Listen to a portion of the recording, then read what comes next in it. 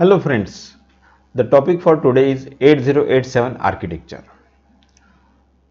To increase the operating speed, several microprocessors are connected together using a certain network topology. Then the system is called a multiprocessor system. The simplest multiprocessor system consists of a microprocessor and a numeric data processor or NDP. The NDP has independent maths processing unit and it can do complex numerical calculations very fast compared to the main processor. 8087 was first NDP released in 1980 by Intel and it can work with 8086, 8088, 80186 and 80188 processors. In today's video, you will learn the architecture of 8087 coprocessor. Let us start. Welcome to our channel Engineering and Technology for You. The topic for today is 8087 architecture. Let us start with the introduction. Each processor in 80x86 family has a corresponding coprocessor with which it is compatible. Maths coprocessor is also known as NXP, NDP or FUP. That is nothing but numeric processor extension, numeric data processor NDP or floating point unit FUP. Then let us go to the block diagram of 8087. The internal structure of 8087 coprocessor is divided into two major sections, control unit or CU and numerical execution unit or NEU. Let us see the diagram. Here you can see this is the control unit and this is the numeric extension unit. The control unit is having the data buffer, then control word, status words and addressing and bus tracking exception pointer, that is for the status and address. Whereas the numeric extension unit, it has mainly there is an exponent bus and fraction bus and there is a programmable shifter, then microcode control unit and there are registers, register stack, 8 register stacks and it also has the tag word. So we'll see the details of this, how the 8087 operates. The control unit. This unit is used to synchronize the operation between the main processor and the coprocessor. It receives the instruction opcode and then it decodes the instructional code and reads or writes operands from the memory. The control unit provides the communication between the processor and memory and it is also coordinates the internal coprocessor execution. So this unit continuously monitors the data bus to find the instructions for 8087 coprocessor. If the instruction is an escape instruction, the coprocessor executes. If it is not, the microprocessor executes. So escape instruction means the instruction which starts with F, and here the microprocessor means it is nothing but 8086. So as you can see, the synchronization between the main processor, that is 8086, and the coprocessor 8087, it is carried out by the control unit. So and it monitors the data bus to find the instruction for 8087 coprocessor. So the instruction set of 8086 will have additional instructions which are the 8087 instructions. So those instructions will be executed by the 8087. Then let us go to the next, that is the numeric execution unit. The numeric execution unit NEU has 8 data registers stack, they are called, then microcode control unit, and a programmable shifter. As we have seen in the diagram, the units duplicate the functions performed by the microprocessor control and ALU blocks. So they are doing the same function as the microprocessor control and ALU blocks in the main processor. So this unit performs all operations that access and manipulate the numeric data in the coprocessor's registers. The stack contains 8 registers that are 80 bits wide. The numeric data is transferred inside the coprocessor in two parts, 64-bit mantissa bus and 16-bit sign exponent bus. So the total size will be 80 bits. The NU executes all numeric processor instructions such as arithmetic, logical, transcendental and data transfer instructions. So they are executed by the numeric execution unit. Then let us go to the registers of 8087. The 8087 coprocessor has 13 registers.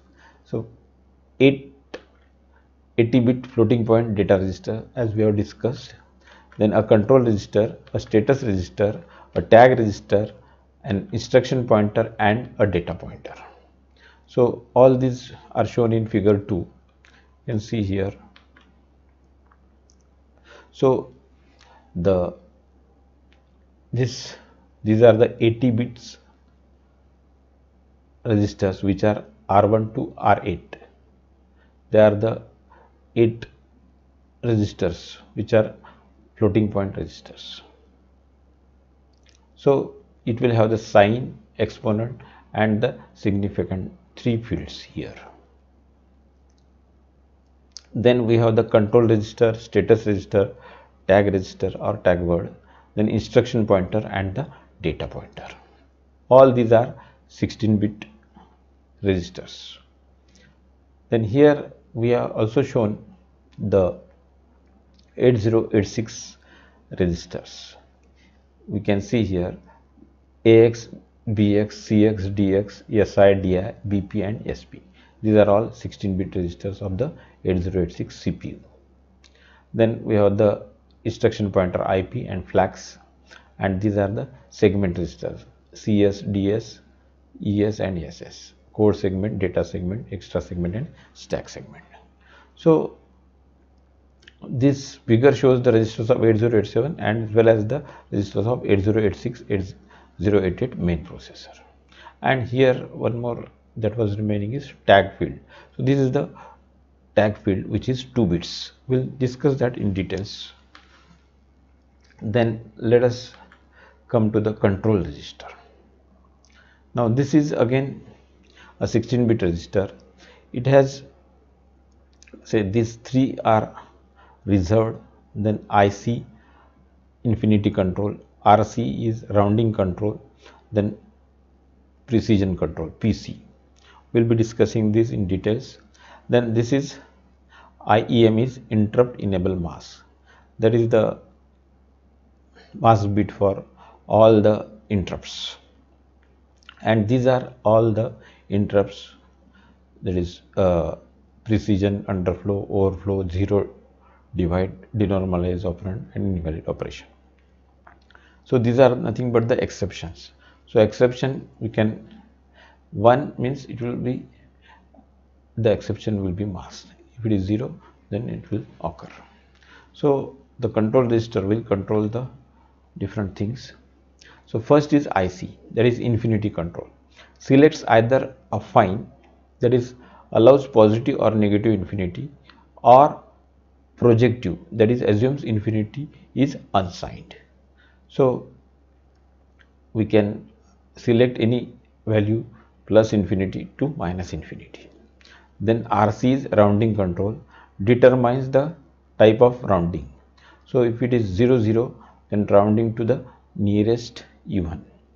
0, 1 rounding down towards the minus infinity. Then 1, 0 round upwards to plus infinity. And 1, 1 chop or truncate towards 0. So this is for the rounding control. Then next we have the precision control. Sets the precision of the result. So if it is 0 0 single precision, that is short, then 0 1 is reserved, then 1 0 is double precision, that is the long, and 1 1 is extended precision, that is temporary. Then we have the interrupt mask enable mask, that is IEM, used as a common interrupt mask for all interrupts. So if you want to mask all interrupts, you can make it 0, so all interrupts will be masked. Then bits D0 to D5 are used for masking different exceptions. That is what we have just discussed. Say for example, you can so these are the different exceptions. Say invalid operation, denominator operand 0 divide, overflow, underflow. So these bits 0 to 5 D5, they are for the exceptions, and this is the interrupt enable mask, which is the mask bit for all the exceptions. Then let us go further.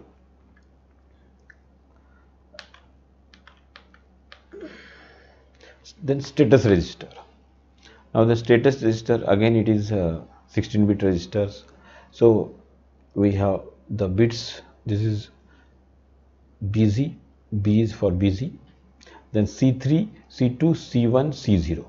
These 4 bits, they are the conditional requests, and TOP, that is the top of the stack pointer. Then IR is the interrupt request, then this is reserved, then PE, that is per precision, then underflow, overflow, divide, 0 divide, denormalize operand, and invalid operation. So they are similar to the status in 8088 or 8086 exceptional flags. Then here they are given about the top values. 00 register 0 is the top of the stack, 01 register 1 is the top of the stack, and now 2111 register 7 is the top of the stack. So which register to choose for the top of the stack, that is mentioned here. So if you can see, the busy bit indicates the coprocessor is busy in executing a task. Then this conditional code bits, so this indicates the condition of the processor. Then indicates the current register address at the top of the stack. Normally register 0 will be top of the stack, so these bits will be 000. So if you want to change it, it can change as per where. So if you make it 111, then register 7 will be the top of the stack. Then ES is the error summary. Bit is set if unmasked error bit, that is PE, UE, OE, JD, DE or IE is set. So that will be giving us the summary. Then P is for the precision error, indicate the result of operand exceeds the selected precision. Then UE is underflow error, indicates a non-zero result that is too small to represent the current precision selected, that is underflow error. Then overflow indicates the result is too large to be represented. Then zero error indicates the divisor was 0 while dividend is a non-infinity or non-zero number. So that is the divide by 0 error. Then denormalized error indicates at least one of the operand is denormalized. Then invalid error indicates error such as those produced by taking the square root of a negative number. So that is invalid. The operation is invalid. So it comes under the invalid error. Then let us go to the tag register. Tag register is used to indicate the contents of each register in the stack. There are total 8 tags, tag 0 to tag 7 in this register, and each tag uses 2 bits to represent a value. So therefore it is a 16-bit register. So each tag, so this is tag 0, tag 1, tag 2, tag 3, tag 4, tag 5, tag 6 and tag 7, and the tag values are 2 bits. So 00 means it's a valid, 01 means it is 0, 10 means it is invalid, and 11 means empty. So these are the 2 bits values of the tags. So they will be stored in this tag register, which is 16 bit. Then the last part is the instruction and data pointer registers. The instruction and data pointer registers are used to hold the information about last executed floating point instruction. The information is address of the instruction, opcode, and the operand address. So this table gives you the values of, say, all the control word, status word, tag word. Then we have the instruction pointer. So instruction pointer, these are the 0 to 15, 16 bits, and then higher 16 to 19, that is, these are the bits, and it will have the address, and this will be the opcode of the instruction, and the data will be present in the data pointer. Again, this is 16 bits, and then the higher bits are here, that is 16 to 19. So in this way, the instruction and data pointer will store the information of address, instruction, address of the instruction, opcode, and the operand address. So with this, we come to the end of this video. If you like the video, press the like button, share with your friends, and subscribe to our channel Engineering and Technology for You. And if you want to get notifications, press the bell icon. Then if you have any questions, you can find me at Facebook, Twitter, Gmail, and Instagram. Thanks for watching. Have a nice day. I have you now.